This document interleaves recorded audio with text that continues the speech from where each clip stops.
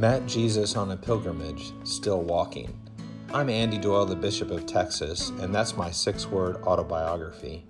My hope for this podcast is to walk with you and talk with you about God, the church, and where we're headed next. I want to begin by talking to you about the bowerbird, or maybe I should talk about the black kite or the American crow.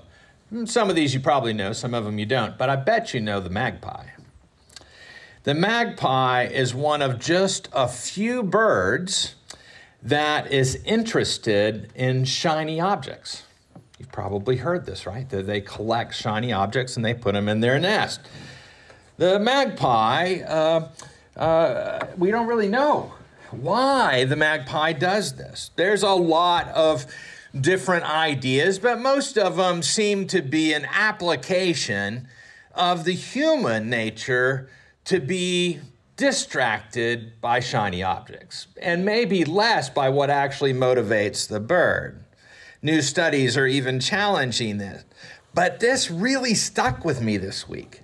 This idea of distraction, this idea of wandering off to the new and shiny thing. Perhaps it is because this week we hold in tension the piece of our Christian year where we cross over from the celebration of Jesus and then somehow within a matter of hours become distracted and turn on Jesus and decide that we actually want something different. It is the inconsistent nature of human interest. It is what I might call the magpie faith, that we're always interested in finding something that we think will solve all of our problems. Sometimes it's people. Sometimes it's politics. Sometimes it's economics. We get confused. And this is echoed with the disciples, right? It's echoed in their own kind of following Jesus through these hours, this great shift. They have entered the holy city, and then whether it's as the cock crows or at the fire or while others are searching and investigating what just has happened, they all seem to deny the person they've been traveling with for the last couple of years. Indeed, I would suggest that our church even looks for this in its ministry. There's kind of this ever-present desire to try something new rather than something old. And that's saying something for me, because I always like something new. I mean, I recognize this in myself. On the eve of Jesus' crucifixion this week, I think we should pay attention to this kind of inconsistent faith.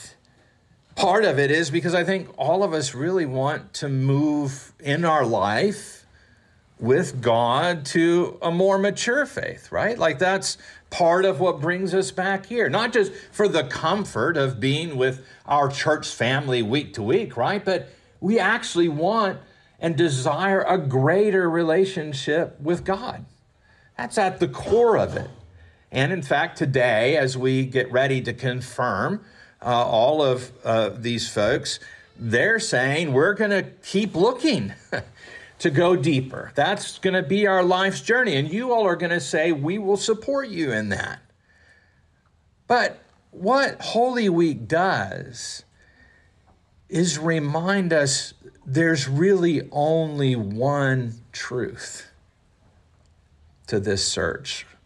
A reminder that God loves us, that God in Jesus Christ takes on our limbs, our very bodies, was born like one of us with all of the same human attributes. this Christ, while on the one hand, Lord of all, becomes embodied with our bodies, with our flesh, and takes upon himself our burdens even. And in doing this, he suffers for all people and is buried, taking on not just our being, but even being laid in a tomb for us, which defeats eternally the lasting effects of death for our souls. The Lord of all, bearing the form of our flesh, restores us to freedom that our heavenly form might return to me, wrote St. Paulinus.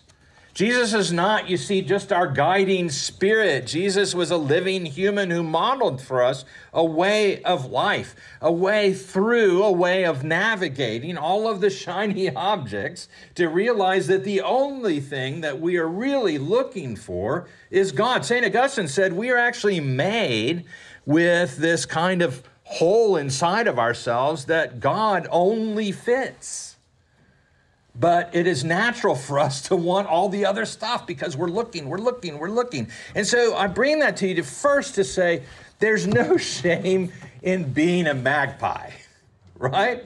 There's no shame in it at all. It's like our human nature to understand. And I will tell you, I've got like 1,000 different things I'm interested in. I just like 1 week it's this, next week it's that. Joanne just puts up with it. It's like, okay, we'll get rid of that in 6 months, right? You know, so it's just to say that but what that is, right? Like when we recognize that, we should realize, that's us seeking this deeper relationship of God. Paul wrote, if then there is any encouragement in this, right?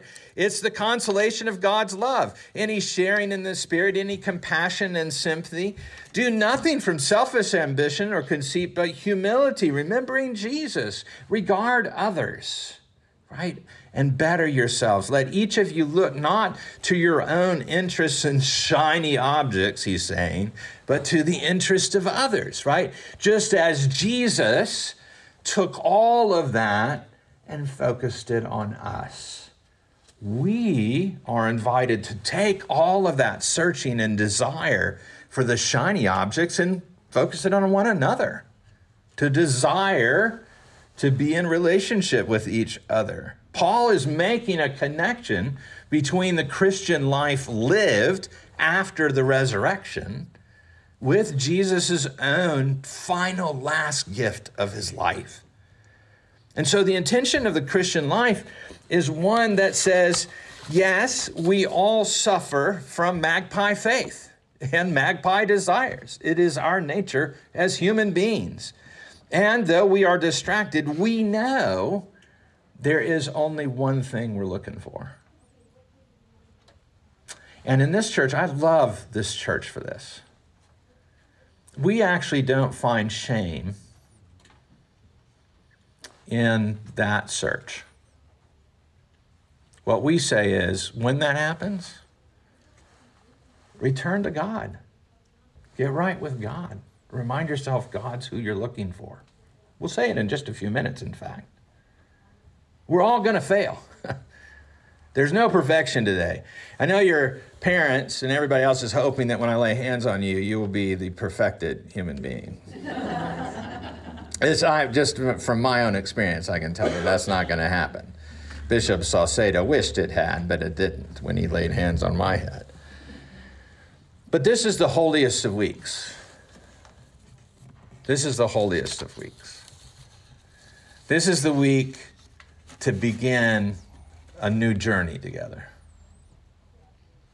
This is the week to get right with God, to remind ourselves that God is the one ultimately we seek, that Jesus is an ultimate vision of who God is by the living of his life, and to say to ourselves in the days that come that we wish to follow this Jesus, and in so doing, we will get right with God in this holiest of holy seasons. And just be honest about both our magpie faith, but also the one we seek. In the name of the Father, and of the Son, and of the Holy Spirit. Thank you for listening. Join me in conversation on Twitter @TexasBishop, and spread the word about this podcast by leaving a review on iTunes. Thank you.